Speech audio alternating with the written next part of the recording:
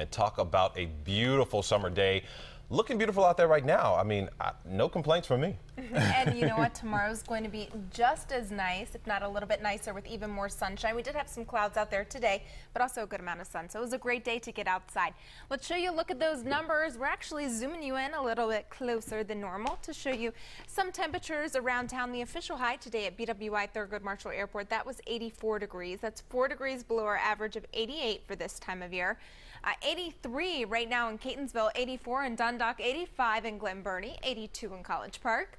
We have 84 in Columbia, 84 in Mount Airy, 83 in Taneytown, 82 in Jarrettsville, and right around 80 degrees currently in Elkton. Our weather watchers are checking in with numbers in the mid-80s as well. We have Larry in Cumberland at 84, same temperature for Stephen in Westminster, Dave in Centerville at 85, and then Ben and Lynn in Catonsville say it's 84 degrees right in their backyard this evening. So very pleasant evening on tap, and perhaps the more noticeable thing today was the dew points. They were much lower, so that made it feel so much more comfortable out there. 61 is the current dew point at BWI. We have 65 in Westminster, so a little bit of noticeable humidity up there, but look at this, upper 50s in DC, 62 in Annapolis.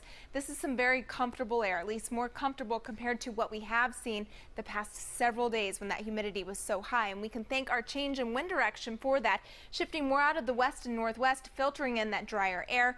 Tomorrow we're still going to stick with the lower humidity, but then things are going to change heading into tomorrow night and into your Tuesday and Wednesday, with wind shifting more out of the southeast and south and pumping in that heat and humidity once again. So high pressure is in control. It's going to continue to move on east, eventually cresting over our region as we head into the day tomorrow, but it's going to be shifting offshore by Tuesday. So here's a look at how things play out on our first warning futurecast. We're going to see tons of sunshine, mostly clear skies overnight, a good amount of sunshine tomorrow. In fact, mostly sunny skies on tap.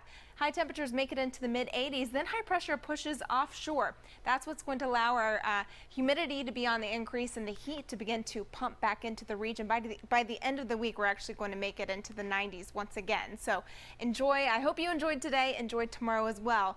Then the return of heat humidity that is back in the forecast. Winds out of the south on the bay tomorrow at 5 knots. We'll see a low tide tomorrow morning at Fort McHenry right around 7:04 a.m. Here's your forecast for tonight. 65, mainly clear and delightful. Heading into tomorrow, high of 86, mostly sunny, low humidity once again. So another spectacular day. Your 5-day forecast shows this: 87 on Tuesday, 88 Wednesday, and then look at this, 90s both Thursday and Friday. Marcus, back to you.